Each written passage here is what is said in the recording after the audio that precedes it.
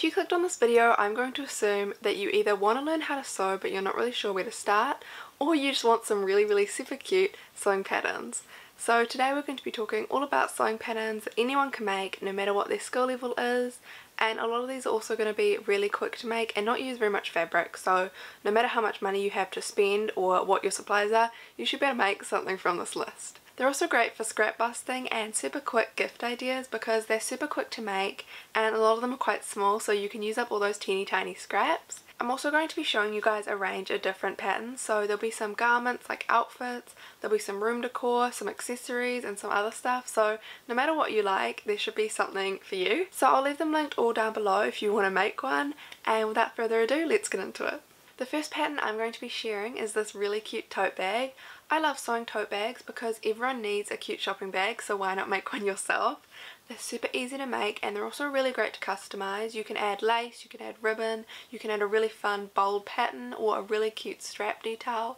I've also seen some people do like these bow straps, which is super easy. You literally just need to sew 2 straps instead of 1 and then you just tie them together and bam, you're done. So great to customize. Another bag I really like is this patchwork one. It's pretty similar but it has a couple more pattern pieces, so it'll really get you used to using a couple different pieces, sewing them together, figuring out which one goes where. I think it's a great beginner friendly project for that reason, and it's also super practical. There's also this foldable bag I found, which I actually want to make one myself. I think it would be so useful and it's really cute. You'd honestly use it every time you go shopping, or it's a great thing to just keep in your bag in case you need it. And there's also this shoulder bag, which I think is adorable. I really want to make one. They were really trendy a couple years back and I think they're still going strong. I think they're super cute and it'd be a great way to test your skills by adding in the zipper, but it wouldn't be too complicated and you don't need to worry about any fit issues that come with garments. If you want to make a tote bag but you want to elevate it to the next level, I also found this scrunchy tote bag. This is a free pattern and I think it's gorgeous.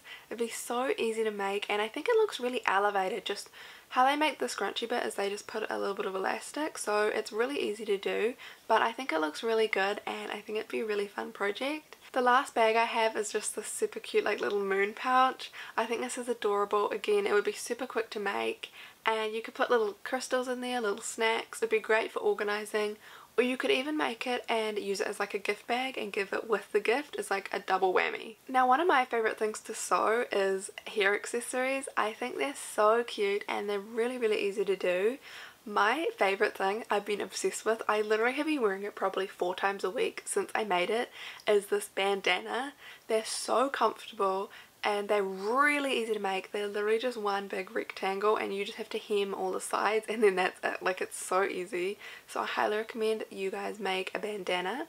But if you're not really a bandana fan but you still want kind of the same vibe, you can also make this really cute headband, which is kind of similar but obviously it has a little unique flair. And you can also customize this again, like you could add embroidery, you could add lace, ribbon, so there's heaps of ways that you can make it your own and make it super cute. I also found this knotted headband, which is another little play on a classic headband, but I think it's adorable. If you're not really into headbands, you can also make these super cute scrunchies. Honestly, I've never met someone who doesn't like scrunchies. Like, they're just like a hair tie but better. And I also always lose my hair ties because they're so damn small, so I feel like scrunchies are big enough that like, how am I gonna lose it? It's so giant, and it's also way better for your hair. So it's easy to make, it's good for your hair, and you won't lose it, so I count that as a triple win. But yeah, they're great to make and again you can customize them. I recently made a patchwork one and it was super fun to use up my scraps. And it was also really cute, so I highly recommend. Another great thing to make is hats. I love bucket hats. I think they're super cute and they're also really practical.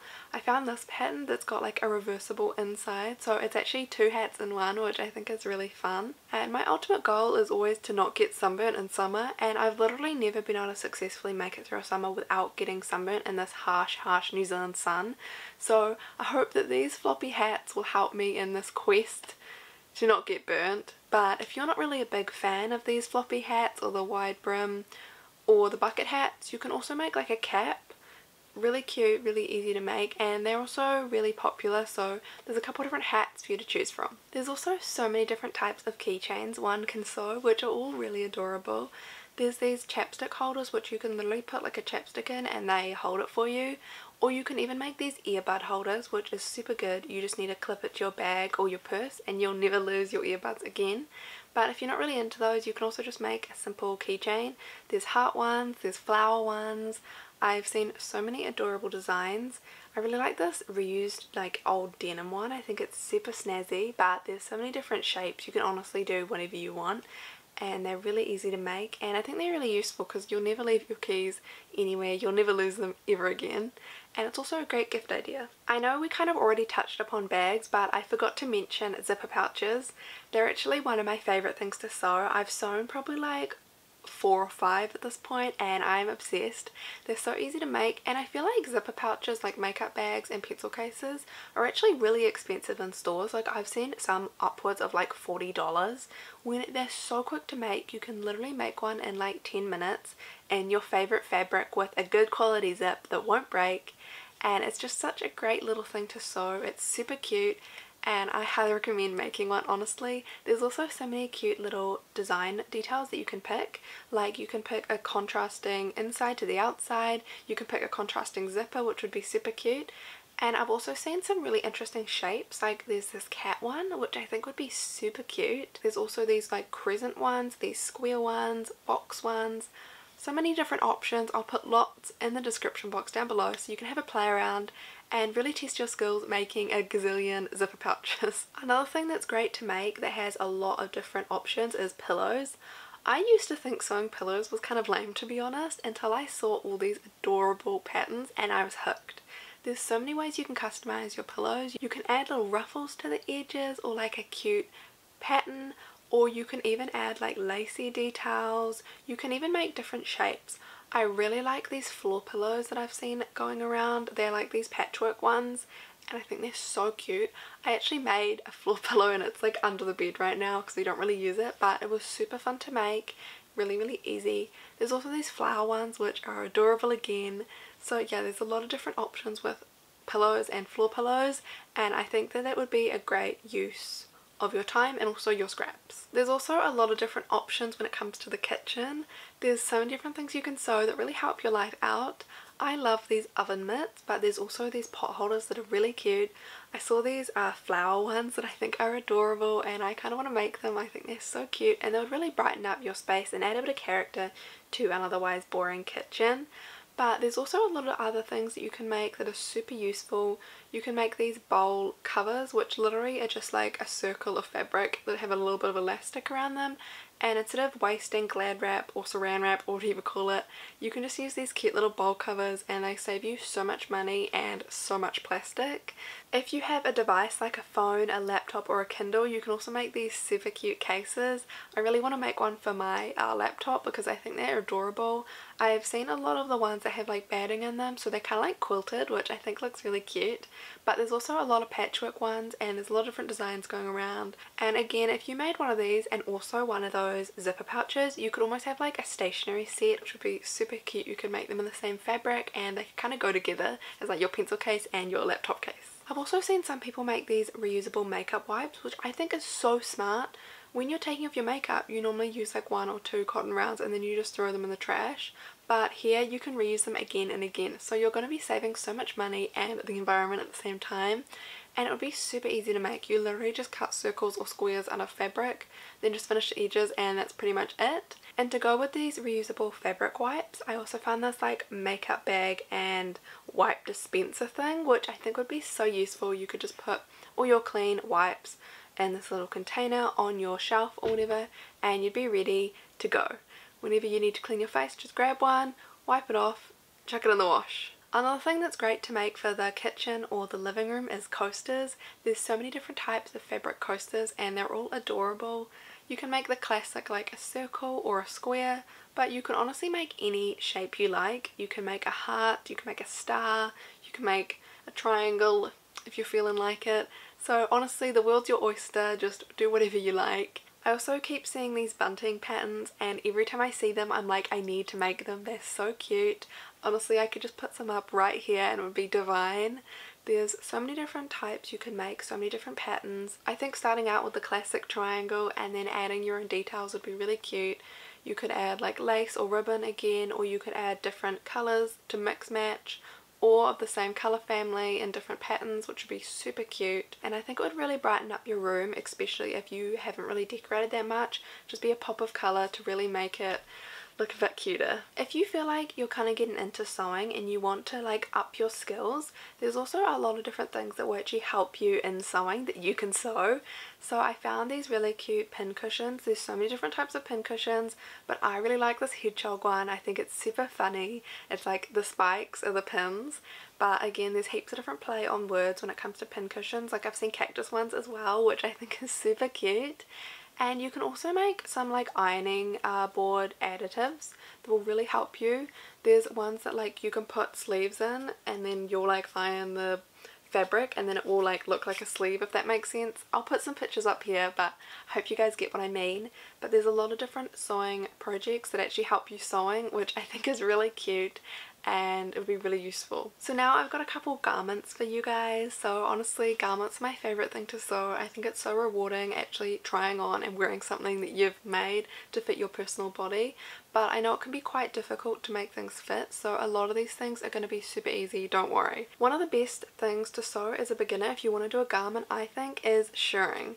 There's so many different shirred tops and they're super easy to make once you get used to shirring, and they're so easy to customize. You can do thick straps, you can do thin straps, spaghetti straps. You can make it like slightly longer and have a peplum and just don't like do the shirring at the bottom, and then you have a peplum, or you can make it even longer and you can have like a flowy dress if you don't share the bottom. But if you do share the bottom, you can have like a bodycon dress. So many different cute designs.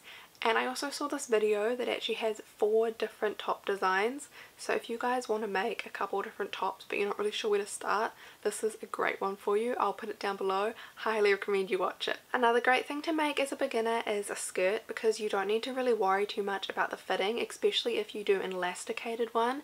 I love this pattern. I think it's so cute. It has these giant pockets and this elasticated waist, and I think it looks really fashionable, but it would be super easy to make. It would literally just take you like half an hour and you'd be done. But if that's not really your speed, I also found this wrap skirt that's super cute. Wrap skirts are great because they're so size adjustable. You don't really need to worry about your measurements too much. If it's a little bit too big or a little bit too small, you can just tie it tighter, so it's great. And there's also this ballerina wrap skirt that I actually made a pattern for, so I'll leave that down below. I love this skirt. I wear it quite often and it's super comfy, it's super cute, so if you guys want to make that, again, it's all listed down below. Another great skirt to sew as a beginner is a circle skirt. There's so many cute designs you can do with a circle skirt and it's super easy to sew once you get used to it. There is a little bit of math you have to do to figure out the circle, but it's super easy, and there's a lot of apps and a lot of things online that you can just input your measurements, so you don't really need to do too much math. If you're not really a skirt girly, another thing to sew is shorts. Shorts are really great to sew because you can just have them elasticated at the waist again, and there's so many different ways you can customize them. I really like these ones that have like the ruffle along the leg edge. I think they're so cute, so adorable, and I think they're meant to be pajama shorts, but I feel like you could wear them out. I would definitely wear them out. You can also make pajama pants, and you can either make them as actual pajama pants and use like a really nice like flannelette or something, or you can just use a different fabric and actually wear them as going out pants. Like, they don't have to be pajama pants. I used a pajama pant pattern and I used this really nice linen, and it turned out to be like a going out pant. So you kind of use these patterns based on what you want and change up the fabric to be whatever your heart desires. There's also this really cute sewing pattern that's like a top and a bottom, so you can make a cute matching set, or it can even be a sleeping set. So I think that would be a really good thing to do, and if it doesn't look great, like you messed up a little bit, it doesn't really matter because you're going to sleep anyway, so who's going to see you? So I think that'd be a great one to make. Dresses are also a great thing to sew, and I think they're really cool because like it's so impressive sewing a whole dang dress as a beginner. I found this really cute tiered one which I think is adorable. It would be so floaty, so fluty in summer. Just like float around in it, it'd be so gorgeous. There's also this Elliot tie-up front top which has been going viral, and for good reason because it's so cute. It'd be so easy to make again because it's got these ties, it's got these cute puff sleeves, and I actually really want to make one. I think it's so cute. And I think it's honestly flattering on any body type. be so good to test your skills because it does have darts and a couple different fiddly bits, but it's not too complicated, so it's not too scary. And I think lastly I've got this really cute jacket. If it's like cooler where you are, a jacket is great because it's kind of oversized anyway, and actually surprisingly the thicker fabric sometimes is easier to sew than thinner fabric because it doesn't move around as much. So just get in there, use lots of pins, take your time, and it should be fine, and you'd get this amazing jacket in the end. Imagine being a beginner and sewing this, how proud of yourself you'd be. So I hope this pattern compilation gave you guys some ideas on what you can sew, whether you're a beginner or a great wizard of sewing. I hope that this gave you some idea and some inspiration. Sorry I haven't been uploading lately. I've had a lot going on in my life. I had a big test that I was stressing about, then I got really sick, and now I'm having car trouble, so we're not having a good 2024, but hopefully it will get better, and I hope that I'll be able to post a bit more this year. But please let me know down below what you want me to post. Like, would you rather sewing videos? Do you want tutorials? Would you rather sit down chatty videos? What do you like? Because honestly I don't really mind. I'm just here for the vibes, so let me know, and I'll see you again next time. Bye!